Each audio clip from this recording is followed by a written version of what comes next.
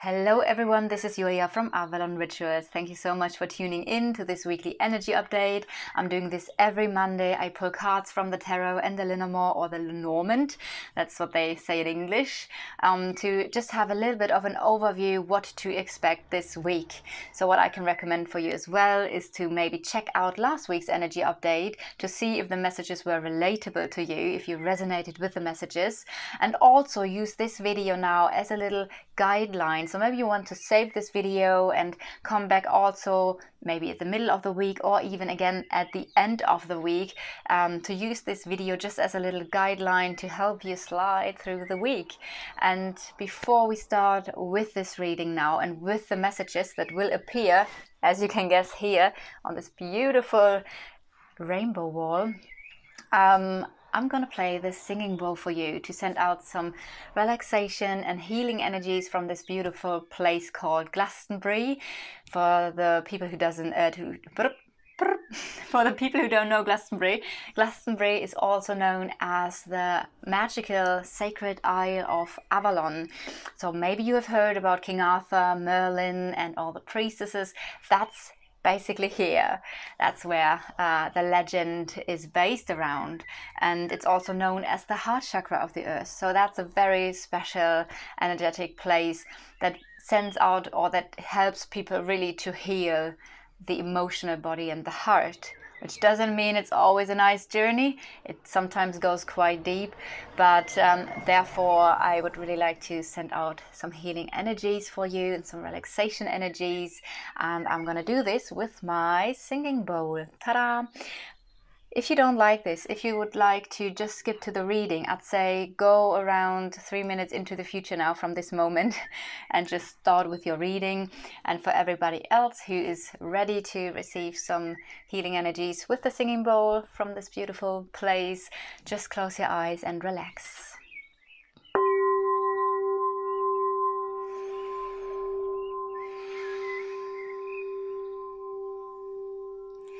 And you can take a deep breath into your belly. Feel the energy flowing into your body. And breathe out.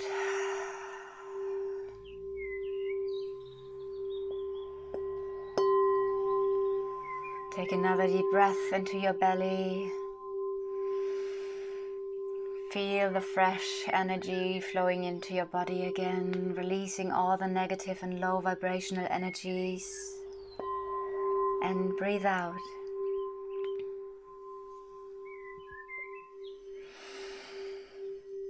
And if you like, you can visualize the air that you're breathing in as a white golden light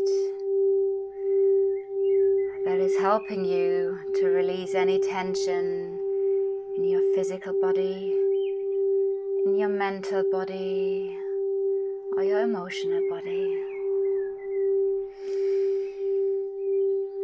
Then you breathe out everything that does not longer serve you.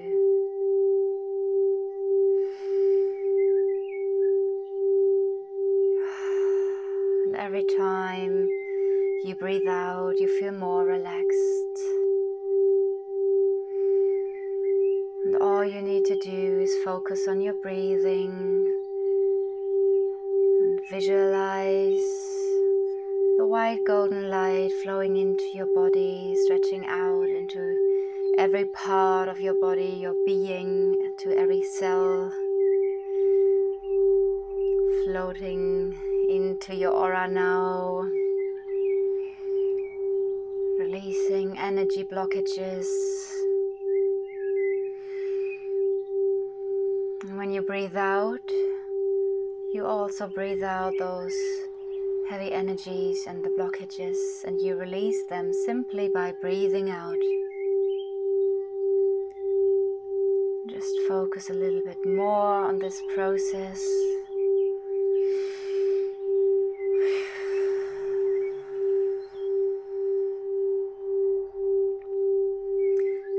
And if there's any tension left in your body, just visualize with your next breath that you take in this white golden light is flowing to this area, softening the tension, releasing the tension, and then you breathe it out. And when you're ready, just continue in your own natural breathing rhythm.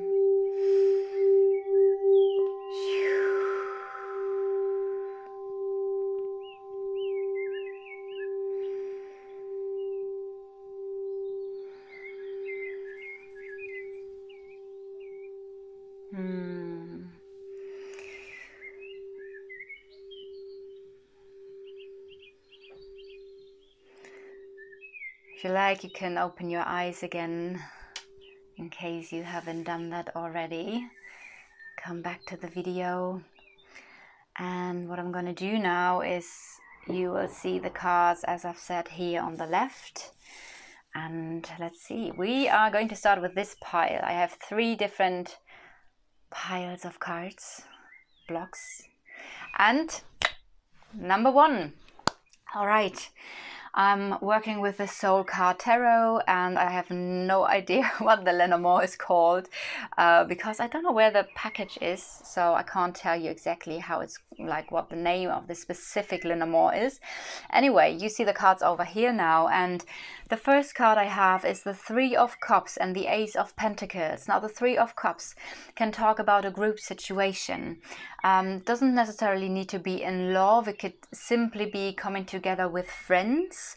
It could be a reconciliation energy. Maybe you meet someone again. Maybe you meet a specific group of people, a specific friend circle again. It's a really beautiful card that says you're gonna enjoy the time fully, and especially with the Ace of Pentacles, it might be something new that is being born out of it.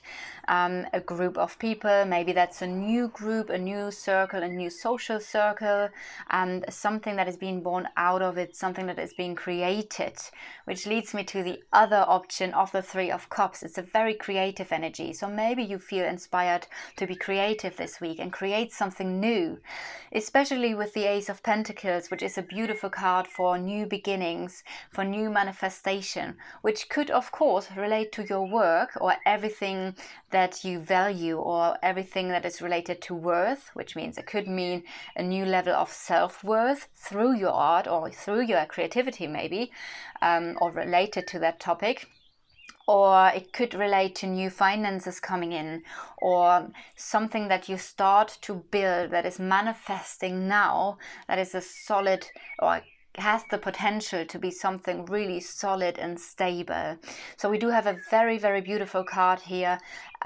Also, what I want to say is, just because this is the first pile of cards, it doesn't mean that this is the beginning of the week. It could also mean that this is something you experience at the end. And since I have 3 different piles here, do you say piles? Is it the right thing to say? Maybe you want to tell me in the comments, because I'm obviously, as you might have heard, German, so I don't know if that's the right thing to say, if it's a pile, but you know what I mean, and maybe you want to write down the comments, because I'm going to do this now every Monday, and every Monday I will say piles unless someone says I need to say something different. Coming back to the reading, yes, it could be that everything that is showing up now is one situation for you.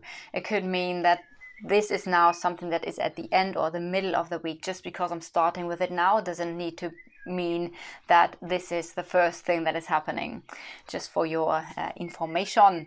3 of Cups, beautiful energy, an energy of having a beautiful time, of being creative, of enjoying life, maybe in a certain group, maybe a celebration, something new is going to start here. And now we have the cards of the Lenormand here, which is also very interesting, because it might be, we have different options. The house could literally be your house. Maybe you are redecorating your house and making changes in your house, which is literally all the 3 cards here on the bottom, it's the house, it's your house, it's the stalk, that's a change, and then we have the flowers, which is beautifying something, being creative. Again, we again have this creative energy here.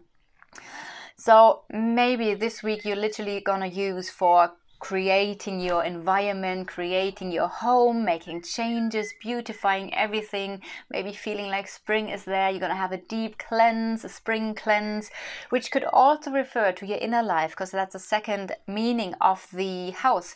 The house can stand for your inner life. So maybe there is something related to your inner life where you feel suddenly, I do get with the Three of Cups really a beautiful energy of being like a fountain of creativity, of excitement. That's the energy I get here. So the first 5 cards are super beautiful. It's excitement, it's new, it's changes, it's a positive change, new manifestations. And again, that could be related to your inner life. Maybe you're going to do a cleanse, right? So maybe there's something that you're gonna do where there's a positive change inside of you. Maybe you want to do a cleanse, a fast. That could be something here. It could also be related again to your self-worth, and because the flowers can talk about appreciation, being appreciated. Therefore also there's some relation to the topic of worth, of valuing something, same as the Ace of Pentacles.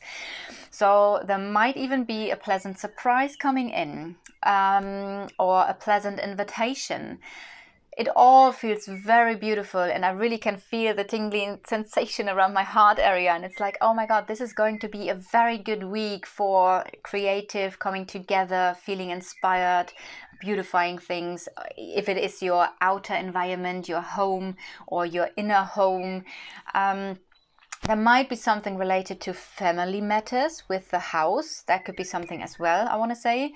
For some of you, just one thing, it could mean a change in location. Some of you might change the house or are moving.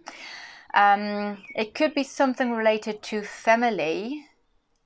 Maybe okay, this is something that I'm getting in now. For some of you, the house is the inner life and inner change. Maybe there's something about a pregnancy, or maybe even because we have the Ace of Pentacles and the Three of Cups, it might even be something around pregnancy, becoming pregnant, a child being born in this week, or creating something. I really feel like the more I tune in, I get the pregnant energy, but it doesn't need to be with a baby, with a child. It could also mean something that you really want to create from something from your inside, from inside of you, that you really feel like you want to express, you want to create, it feels like bursting with life.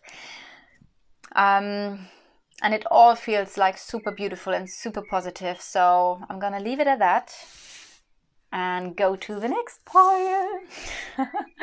All right, let's go here. And I like that. I feel a little bit like the weather forecast. I think in Germany we say the weather fairy. Is that something people say in English as well? The weather fairy. That's how I feel a little bit. I'm the tarot fairy here.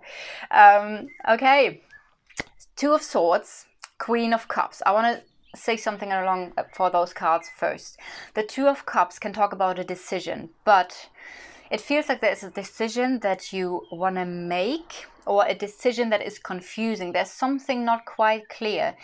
Making a decision out of the Two of Swords energy is not the best idea, because you might not be balanced, you might be confused, your mind might be clouded with fears, something is slightly out of balance. That might be related to your emotions. We have the Queen of Cups here, so again a cup energy, so therefore it could be related to your creativity as well. I do get that this could be both, could be related to creative energy, could be related to your emotions, your feelings, that there's some sort of decision where I feel like you're not quite clear about what decision to make. Going now a little bit further down to the Lenormand cards, we have the Tower and the Birds. The birds, again, I want to go onto the cards of the birds first, because the birds can talk about stress and nervousness. And I do feel that pretty much relates to your emotional life, that there's some sort of decision that gives you a little bit of stress, nervousness, or the feeling of a little bit an uneasy feeling, maybe a little bit restless. Yeah, or you are literally just like nervous and stressed about it. There might be some communication coming in, maybe a phone call or some communication related to this energy of a decision, and the Queen of Cups again, feelings, emotions. And then we do have the Tower card. So the Tower could now mean different things. For some of you guys, it could be something very officially, something related to government or to any, how do you say this? Official buildings, official companies, like, oh my God, I don't know how you say this in English, but I do think you get the idea, some governmental stuff, those dry things, situations where there might be a decision that is somehow maybe giving you a hard time or making you a bit stressed out and nervous. That could be one thing. The other thing could be the Tower could stand for feeling, or the feeling of being alone and isolated, where you feel maybe some restlessness or stressed about, or yeah, when it comes to this feeling of being alone or isolated, if that is something that resonates here with you, I do see the birds more like a little bit of an anxious energy that is below. It's like a current that is below you, where you feel like maybe you can't really grab it, but you feel a bit uneasy again. Again, there's something about a decision. I am not sure if a decision is going to be made this week. I feel like a decision flies around the ether here, but I'm not sure if that's now if it's time now to make the decision out of this energy of the birds and the Two of Swords. Maybe someone else is making a decision here. That could be an energy as well. And now we come to the next part, or not the next part, but the next interpretation of the Tower, which could be independence. That could be something, but what I actually wanted to say is a withdrawal. Someone, maybe you or someone else, withdrawing. It could be a separation energy, and maybe that gives you stress and nervousness. Maybe this decision is a little bit clouded. Sometimes the Two of Swords can mean like someone wants to protect their heart from being hurt. So it could be a very rational decision here. It might be that you feel like you want to withdraw from a certain environment, from a certain person, maybe from a job, a friendship, whatever this is. I feel like that's probably an energy that is coming in here quite strongly for a lot of you guys, where it somehow is related to a decision that does something to your emotional life. This is why we have the Queen of Cups. And what is this part? It's like the stress and nervousness. So emotions are stressed and nervous related to a decision of someone withdrawing. Maybe you withdrawing here. Maybe you are not quite sure if you should make this decision. You know, so I feel like everything I could say now is basically circling around these topics that I would now just like say in different directions basically, but I think you know the idea now from this pile of cards. So yeah, I do feel like that's, beside that we had a very beautiful energy at the beginning, there's a little bit something in this week to work through. I don't feel it as like, oh my God, that's the most horrible thing ever happened to me. It just feels like, yeah, okay, that's a little bit maybe.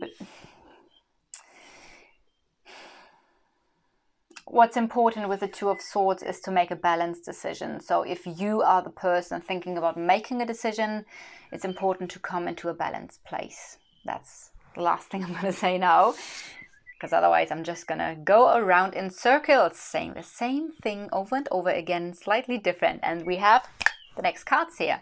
So Page of Cups and the Temperance. We had the Temperance already last month, probably last month as well. I feel like the Temperance is a card that comes up again and again. It's a card of healing. It's a card of patience. It's a card of balancing two things. So again, we do if I just have a look and a feel into the Page of Cups and into the Temperance card, which I'm going to do now for you again, that feels like a really beautiful energy. The Page of Cups is the energy of being in love, being excited. That's like the fresh, brand new start. Maybe there's a new person coming into your life and you feel suddenly this in love feeling. Maybe an existing connection has this energy again of, oh my god, I'm in love. So there might be, even in an existing connection, this feeling of excitement again. The Page of Cups could sometimes stand for an excuse, maybe someone making an offer to you. That could be something. The overall energy here feels very beautiful and balanced. Maybe there is something, maybe this new start has taken a while with the Temperance to manifest now. And and now I need to do the other things as well, the other cards, because we do have it, as you can see, in combination with the ring. So obviously there's some connection in your life that this refers to. Could be a younger person. Page of Cups could always be a younger person as well. Doesn't have to, of course, but just saying it. Let me just have a little look. Queen of Cups. Oh, we have the Queen of Cups and we have the Page of Cups. So technically those are the cards that you would use also for another person, where you could say, oh, maybe you are dealing with a water sign. So that's Pisces, Cancer or Scorpio, but it doesn't have to be. I'm just like throwing it in. Well, the Queen of Cups is more the mature energy. The Page of Cups then could be the more childlike energy or a younger person.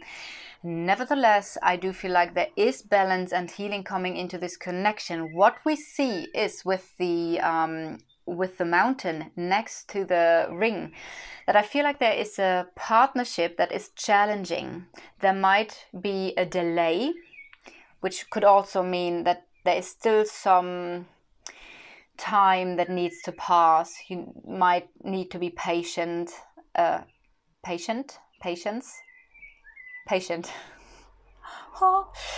With the Temperance card.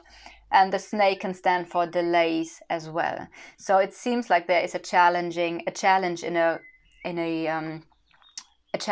partnership that might take a while to heal. The snake is also a healing card. So I have two cards that talk about healing here, Snake and the Temperance. I have two cards that talk about patience, because the snake can stand for a delay. Again, Snake and the Temperance card both can talk about patience. Also, the snake can stand for another woman. That could be something as well, that there's another person involved, or that might be a friendship here. The snake could be a mother, a sister, a friend.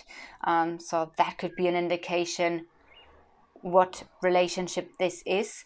In general, though, I feel, taking the tarot cards into consideration again, there is a healing energy going on. It feels like a healing energy, and maybe something new coming into this connection that feels very inspiring. Like, we do have cups in every aspect, and we do have this, again, with the first pile of cards and with the last now, I get those bubbly energies. It's like, yes, there's a fountain and there's joy and harmony, which is another aspect of Temperance. Something really coming up. Yes, there might still be some blockages or challenges in this relationship, but I also get a healing energy here. It takes maybe a little bit of time still, but I do feel it's happening. All right.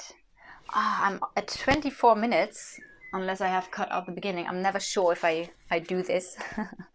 Because sometimes when you do those videos, you're just like having the introduction a couple of times. That's how it is, until I'm in the flow of talking. I want to do another card like I did last week, and it's the, let me show you, it's the Threads of Fate Oracle. And we're gonna pull one card. Oh, no, that were three cards.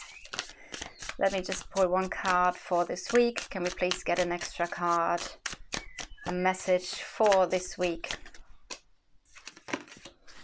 A paradox. Let's see, shall we? Obviously, the card appears here again. And I'm gonna read out the card once I found it. 103. Okay. There we are.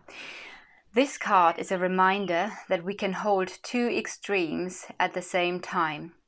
Sometimes we focus on things, whether internal or external, and see them as one-sided. But to hold the paradox within us requires strength. To see our most brilliant qualities and our most ugly, to acknowledge that they both live within us, is a gateway to growth. Carl Jung said, "The paradox is one of our most valuable spiritual possessions." And for anyone who does shadow work, they know this to be true. But this can also be difficult for many people. If we have been raised in a rigid environment where things are viewed as black and white, it may be hard for us to accept our flaws, let alone love them. One of the best ways to slowly enter a relationship with our internal paradox is to remind ourselves that we did not create these things within us, we inherited them. It does not define us, and yet we are responsible for it. To work more deeply with paradox, as you witness yourself throughout the day, identify what types of thoughts you have more often, positive or negative. From there, find the polar extreme. For example, maybe you thought, "I'm so fucking lazy." I like that they talk like this. Yeah, it's literally here. Many people are always like, "Oh my God, you can't talk like that." It's so funny. And it's so refreshing to have this written in here. Okay, so I'm going to continue. Acknowledge, sorry, sidetracked. No, I just really want to acknowledge the creators of this deck because it feels just like really authentic and actually deep. Acknowledge a couple things that make that true. Then find the polar opposite. An example, hardworking, and acknowledge a few things or experiences that prove that you are hardworking. All right. Thank you so much for tuning in. I hope you resonated with the reading. Maybe that helped already. Also, as I said at the beginning of the video, I can hardly recommend to tune into this video again at the middle or end of the week, or if anything happens, just tune in again, because it really helps to navigate you through the week. That's